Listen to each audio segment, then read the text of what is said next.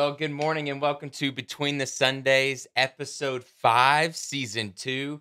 I'm so excited that you're hopping on with us today, whether you're watching on YouTube, whether you're watching on the treadmill or at home, listening online. We're glad that you're here. Today, I got two special guests with me. I got Pastor Madeline, Hey who is our guys. G Kids pastor and also co leads young adults with Pastor Carson. Yep. And then I got Garrett Snyder. He is the communication and missions director. Got probably the longest title on on staff, and also does the most. But I'm Pastor Aaron, the executive pastor of ministries. And again, we're just excited for today. Excited for Between the Sundays. It's a podcast for Between the Sundays for the Monday through Saturday Between the Sundays of here at Generations Church. And so today we're going to look back on the past 2 weeks. It's been 2 weeks since episode 4, but look back on the past 2 weeks, but then also talk about things going on at Generations Church over the past month, but then look ahead as well as we're headed towards Easter. Yeah. We're about there at the end of February, a couple more days, kicks off March, and then we're on the road to Easter, which is funny enough, our sermon series Yeah. coming I up. see what you did there. Yeah, I see. You saw what I did. But the past 2 weeks, we've been in a series called All That Matters, which kicked off last Sunday with Pastor Carson speaking. What a phenomenal job he did. And then I preached actually this past Sunday. I think I did okay. They didn't You boo did me off great. the stage. I didn't get kicked off the stage. Maybe they'll have me back. But we talked about all that matters to God and how what matters to God and got specific about that. We talked about eternity and we talked about people. Pastor Carson opened the series talking about what mattered to God, and it mattered. What mattered was eternity and getting people to eternity, but then also having a heart for people. Yeah. And then this last Sunday, I talked about living with significance.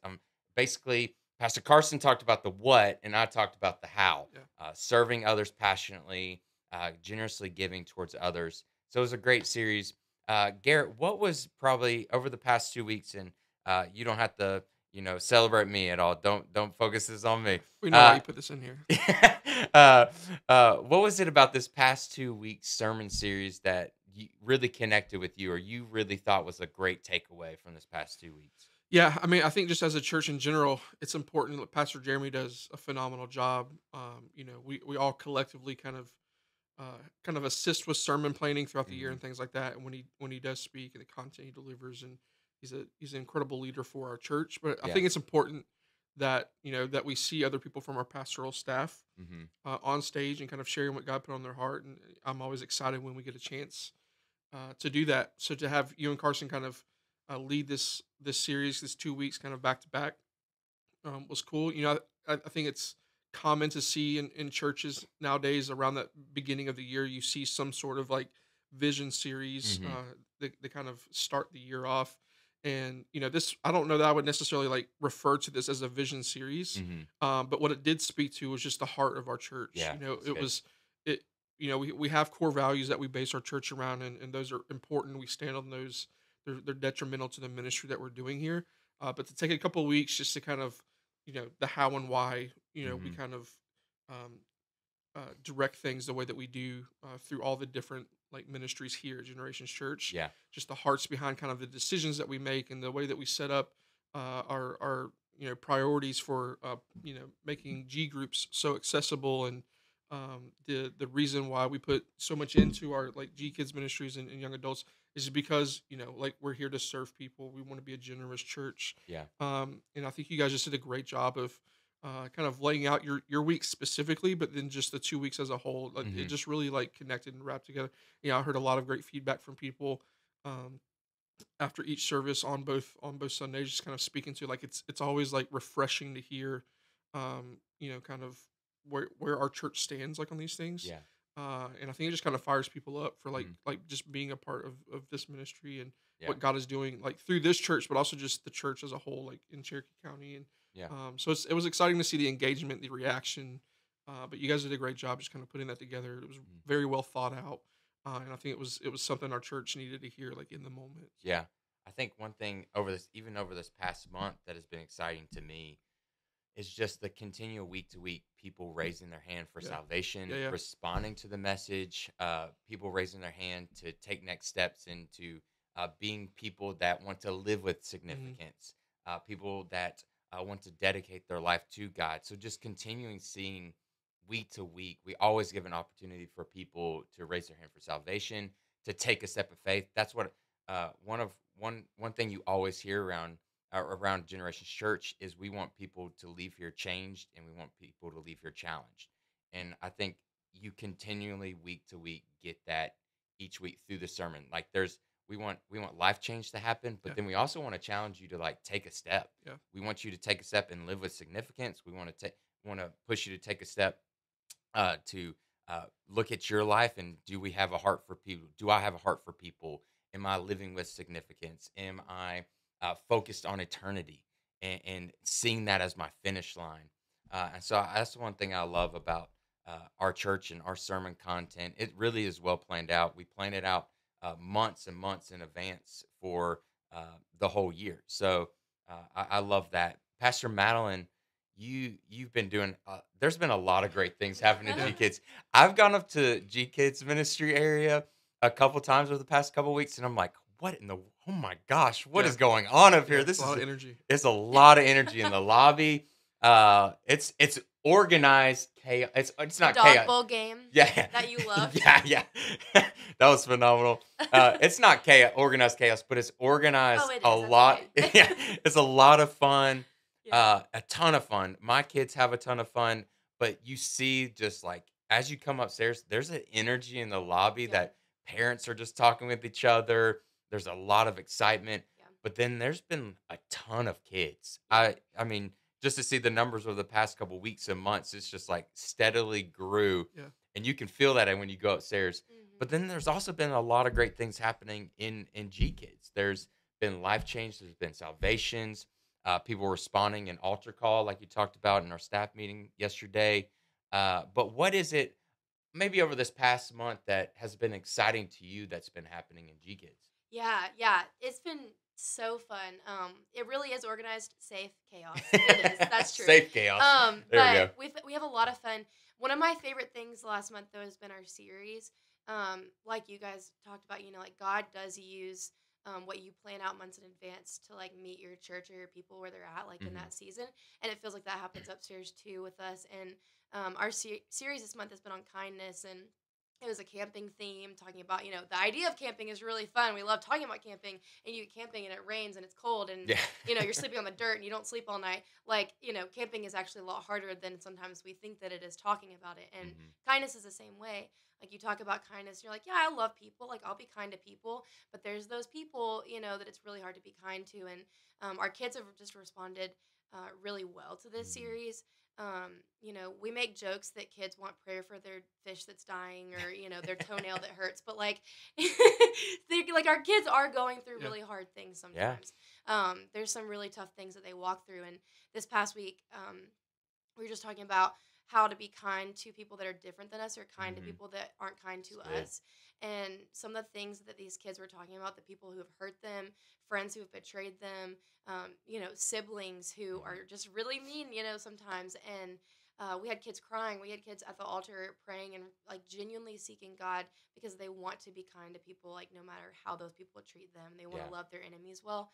And so, just a really cool series, and watching these kids go deeper in their faith. Yeah, So, I think that's a message even for Sunday morning for downstairs in the yeah, worship center, like how to be kind to people that aren't kind to you. yeah, I Yeah. mean, if you look around our world right now, there's a lot of people that there's a lot of division. yeah, And so it's like, how do I look across the aisle, or how do I look at someone that's not kind to me and be kind to them yeah, and share the love of God with them, and show them kindness even when I'm not receiving it. That's a yeah. tough thing Yeah. that even adults like.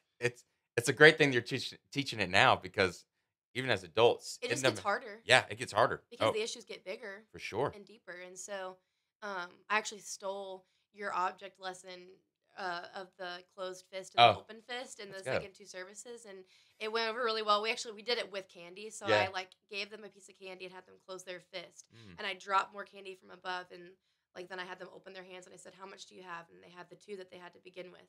Mm, And then I let them keep their hands open and I dropped candy and they had a handful of just so much candy. mm, And I was like, because we were talking about the Good Samaritan and just yeah. how like the Samaritan gave everything he had to care for this man who like wasn't like him, and like the Jews weren't kind to the Samaritans, but he gave everything that he had to this man because he was out of kindness. Yeah. And I was like, if you give what you have out of kindness, like God will bless you. And I'm not going to say Yeah. you're going to have $1,000,000 or a ton of candy, but like, he's going to give you joy. He's going to give you abundance of peace because you're willing to give of your time and your resources and your energy to other people. So. Yeah, I'll take some candy for stealing my illustration, but it's all right. That's awesome, Pastor Madeline. I love hearing about what's going on in our kids area, our youth on Sunday nights. Just on Sunday nights, our youth ministry, just the students that are coming, the energy in the room, the friendships that are being built, the Mhm. life change that happen. Pastor Madeline, coming up for G Kids, we're on our road to Easter. Like we're on our way It's there. happening. What is it? What is coming up for G Kids for Easter that parents should know about if they're watching right Yes. now? Okay, this is big. Very excited about this. Breaking We are news. doing breaking news. G Kids is doing an outreach. So Nice. I'm super excited. Sometimes we don't know how to get our kids involved in missions or local Mhm. outreach, but this is something super easy for you to do as a family. So over the next few weeks, we're going to have bags that you can take home available in our G Kids room, at our check-in desk, and they'll be filled with Easter eggs that are already filled with candy. And there's going to be a flyer inside of each bag that says, "You've been egged." And you're going to hide these eggs in a friend's yard. You can go to a sports team friend or a school friend or just a neighbor, anyone that you want that doesn't attend our church. And this will invite them to come to Easter Sunday That's to join us in awesome. G Kids. And also just a really fun way to teach the gospel. One of the eggs Hmm. is empty. And the flyer says that if you find the empty egg, be the most excited because it's about the empty tomb and Jesus is alive. So Let's cool. I'm go. excited Remind me about it. to give you my address so I can get it on it. Yeah. So- Free candy. So yeah, free candy. That's awesome. That's incredible. So be on the lookout for that. That starts this Sunday. Yep. This Awesome. Sunday. That's incredible. We're excited what's happening, G Kids. But then we're also very expectant and excited for what's to come over this next month in March. Yeah. We're starting a 4-week series starting this Sunday. Pastor Jeremy's kicking off called Road to Easter that we're very excited about. We're excited for Easter. We're looking forward to it. If you're listening right now, start thinking about who can you invite to Easter. Start thinking about a family member or a neighbor or a person on your kid's sports team that you can invite to Easter. So we're excited for Road to Easter starting this Sunday over the next 4 weeks. And then we get to March 23rd. So kind of in the middle of that Yeah. series. And we're at March Madness. So if you're a man watching, this is a conference just for you. Garrett, tell us a little bit about March Madness really quickly, what to expect, where they can go to register for that, and about Yeah. that. So March Madness is it's our annual men's event. Um, it's for the men at Generations Church, but Yeah. it's open to anybody that wants to come. So coworkers, neighbors, Mhm. just any guys in your life that you feel like would enjoy just kind of a night away in fellowship community. It's gonna be a ton of fun. We've got Pastor JC Worley from Let's Go go. Church coming up to speak. Love It's him. it's He's a guy- if it's great guy. anything like he usually does, it's gonna be incredible. Yeah. He's a lot of fun, a lot of energy. So it's gonna be a good time. We're gonna have great food, games, giveaways. There's gonna be putting greens Mhm. in the lobby. We're gonna have March Madness on a bunch of different TVs Yeah. to view, and it's just a time for us to kind of get away from like the day to day kind of work and Yeah. baseball practice, all that kind of stuff, Yeah. and, yeah. and just hang out with the guys and just have that community. And we think it's important. We have Woven Mhm. once a year as well, our women's event, and although we find that church is this it's meant for family, Mhm. like, and we create those moments, and that's important. But it's important as well just to kind of get away like in our kind of individual groups and experience like that together. So it's gonna be a ton of fun. March 23rd. You can find out more info. You can register at g.church under the events tab on the Church Center app Yeah. as well. But get signed up quick. We always joke around like our group is especially the men. Yeah. They wait to the last minute to get signed up. Last minute. But it's gonna be a blast, man. I would really encourage you to get signed up, and send the link out to Yeah. friends and family and neighbors and stuff. And and join us. It's gonna be a good Yeah, time. it's gonna be a great time. Wives, you can sign your men up. Yeah, Yeah, Do do it that. for Yeah, them. do that. Hey, Put it on the ladies, calendar. Yeah. you're invited Yeah. to sign your men up yeah, because they're not gonna do it. yeah. We know who really signs them up. Yeah. I said at my men's breakfast this morning that if a husband dedicates their life, like gives their life to Jesus, there's statistics have shown in the past that it's a ballpark around 90% of the of 90% of their family, 90% of the time. Sorry, the rest of the family will give their life to Jesus. So, men, it's important that you live for God, but Yeah. then also get together with other men and do life together, build community, and seek God together. So we're excited about that. The Easter week, we have a lot planned for Easter Yeah. week. Good Friday, of course, on a Friday. We're gonna have 2 service times, 5 and 6:30. So we're gonna send those out. They'll be able to sign up for those. Am I correct, Yep. or am I wrong? Okay, they'll be able to register for those and save yourself a seat for that. Come to the table. It's always a great night on Good Yeah, Friday. it's 2 identical services. Yep. Yeah. Yeah. Childcare's available for preschool and below, but elementary is with us. I'm very excited. Let's go. And then Easter, we have 4 services. So we're going to have a sunrise service at 7. And then we're going to have 3 identical services, 8:15, 9:30, and 11. Yep. I love the sunrise service. Yeah. But this coming month, I'm very excited and expectant of what's to come, of the new faces that are going to come in our building, of the life change that's going to happen. And so I'm thankful for y'all. I'm thankful for each one of y'all, of what y'all do on a week to week basis. Communications, local and global missions, opening the facility to partnering with local schools and HOA meetings and so on and so forth. But then our G Kids, young adults, and what God's doing in our kids ministry. To see the baptisms that happened last month on Baptism Sunday, the salvation and baptism class, but then also what's going on upstairs in G Kids and in young adults as well. But we're excited for what's to come. We're thankful that you're online with us. Share with us, like this, and share with your friends. Between the Sundays, episode 5. We hope that you have a great day, and God bless.